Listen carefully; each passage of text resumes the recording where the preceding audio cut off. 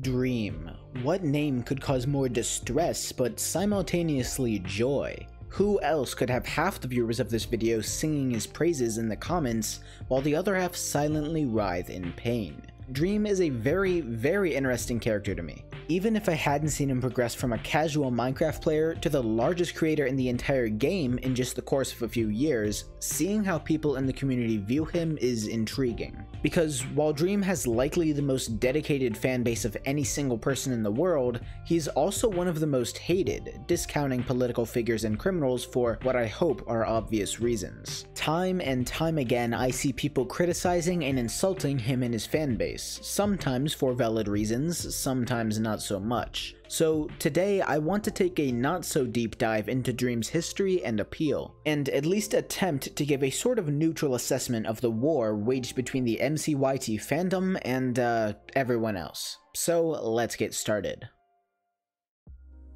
Before we go into why Dream is loved or hated, we have to figure out why Dream at all. Why Dream, who Dream, what Dream, when Dream. Let's start with the when. July 6th of 2019, when Dream posted the first video on his channel, a casual playthrough in the vein of the cursed Minecraft memes that were popular at the time. This wasn't actually the start of Dream, or even the start of him making videos. His channel was created in 2014, he had become decently known in the PvP community for his work as a developer for Invaded Lands, and he even posted several videos of the server to his YouTube channel, though they joined the list of unlisted, private, and deleted Dream videos at some point in the distant past. From the very start, it was clear that Dream had two main interests when making his content: comedy, which would feature heavily in pretty much all of his future videos, and education, which would be the basis for his Unsolved Mysteries series. Of course, we can't easily label all of his videos, or his channel as a whole. The manhunts and challenges he does today combine comedy and action, his older mod showcases tended to be mostly the same with a little bit of education thrown in there, and of course, his speedruns were pretty much pure action and skill. Maybe some education too, if you're an aspiring speedrunner looking to glean some information from his old record. On top of having a good grasp on what makes a video fun to watch, he also knew what got people to click. He started with trends like cursed Minecraft, MrBeast style challenges, and so on, then expanded these into the videos he would become known for and still does today. Cursed Minecraft turned into Cursed Mod Showcase, and the MrBeast challenges could arguably be considered the start of his more recent challenges and manhunts with friends. With both entertainment value and interesting topics that people were looking for, Dream was pretty much destined to succeed. And with his first few videos blowing up and netting him over 40,000 subscribers in just about 2 weeks, it was clear that luck was on his side as well. All of those factors, combined with consistency and connections to other large Minecraft YouTubers, skyrocketed Dream to the vantage he has today. But none of that would have been possible if Dream wasn't a lovable figure in the first place. So why do people love Dream so much? Yes, his videos can be considered funny or enthralling or interesting, but those qualities all apply to many other creators, not including me, who, you know, aren't the fastest growing YouTuber of all time. What made his videos stand out from the rest? What made Dream special? Well, at first, nothing really. When you look at how Dream started out, most of his viewers were coming not for Dream, but for Dream's videos. It was more about the content than the creator. You can see this happen all the time today, with YouTubers like McYum, Camman18, and so on. Their videos contain most or all of the same elements as Dream's videos used to, and as a result, they've gained a very sizable following. Over 1 million subscribers each, and get millions if not tens of millions of views on each video. But they're being held back, just like Dream was at the start, because their content is centered more so around whatever topic or idea the video is about, instead of the personality behind it. Just like they can, Dream put in a lot of effort to slowly but steadily work in his own personality, own sense of humor, and own ideas into his videos, while still making sure that they were trendy and modern until eventually he didn't have to anymore. When Dream stopped making trendy videos, his viewers had already stopped watching him for the trends and started watching him, for what he brought to the table instead of a gimmick that any number of other YouTubers would and did use in their videos. But what about his style and his brand of content stood out from the rest? Well, it's not easy to pinpoint, especially not being a huge fan of his videos myself. So I hit up my Discord, link in the description, to find some of his fans and see what made his videos stand out to them. The answers may shock you. No, they're completely normal.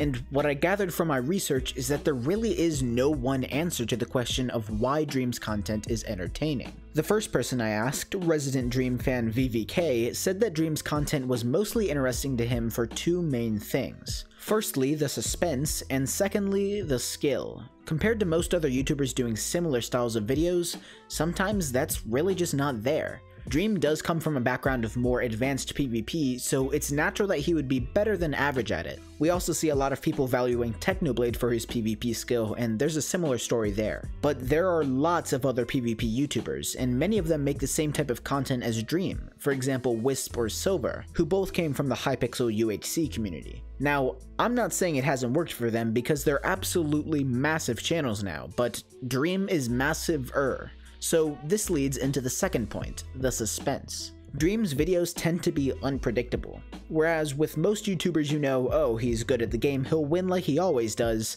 with Dream you really can't be sure. And then he pulls off some insane move like dropping lit TNT through an end portal to spleef his friends into the void and win the challenge. Could anybody see that coming? No, it's inventive, it's creative, it's unique. And going into some of the other responses, pretty much everything I saw matches up with that. One of the other people I talked to was Fav, one of the developers of MC username, and he agreed with VVK but also expanded on it a bit more. Besides the actual situation going on in the video, it's edited perfectly. Good pacing, good cuts, intense music, everything helps further that feeling of suspense which makes the eventual success or failure worth staying for. It's a big part of the reason why Dream is so big, and it's not really something that anyone else can perfectly emulate. Many have tried, and most have succeeded in getting big to some extent, but I don't think we'll ever have another Dream. Hopefully, after that discussion, it's a bit clearer why Dream is loved, but what's even more interesting is the opposite, why he's hated. It's not necessarily confusing, but there's simply so much to sift through here that it's a pretty much impossible task to actually give every reason. There are definitely a few big ones though, the biggest of which is likely the cheating scandal. For those that don't know, Dream was a professional Minecraft speedrunner and world record holder until the turn of the year, when big names in the speedrunning community began to point out his unusually good luck in runs. It turns out, after 8 long months of drama and investigations and Harvard astrophysicists, he did cheat. Or at least he had an unfair mod enabled by accident during some of his runs if you believe his story, which I personally do, but you're free to disagree. If you want a more in-depth timeline and explanation on the situation, I highly suggest Carl Jobst's video on the Dream speedrunning drama. I don't even really watch his videos, but this one was the most detailed and least biased video I've seen to date. Now, prior to Dream's accusations of cheating, there was definitely still some criticism towards him, but it wasn't very common. It always tended to be the new YouTubers are annoying argument, basically looking back on the Minecraft creators of old with rose-colored glasses. But not only has the cheating scandal itself been an issue, it also served as a catalyst for criticism on most, if not all, of the other perceived flaws of Dream. The cheating itself sort of took a backseat to a much larger discussion on Dream's powerful position in the community and how he used it. This was probably made most evident with the issue of stan culture, or more specifically, toxic stans. While Dream has quietly disavowed these gremlins on many occasions, they're extremely vocal and make up most of the public image of his fanbase, leading to many outside the community thinking that the MCYT fandom is made up of all these insensitive, depraved, weird children that can't tell the difference between right and wrong. And, I mean, don't get me wrong, there are a lot of those, but they're present in every fandom and they don't represent everybody. Many people, myself included, think he can take a much stronger stance against his fans that are perpetrating this large-scale harassment of his critics and fellow creators. But it's worth noting that it's harder than it looks. Outside of the fandom, Dream himself is certainly to blame in many cases. The way he handled a lot of speedrunning drama, for example, was, well, immature to say the least. But again, remember, Dream was suddenly thrust into the spotlight at the age of 20.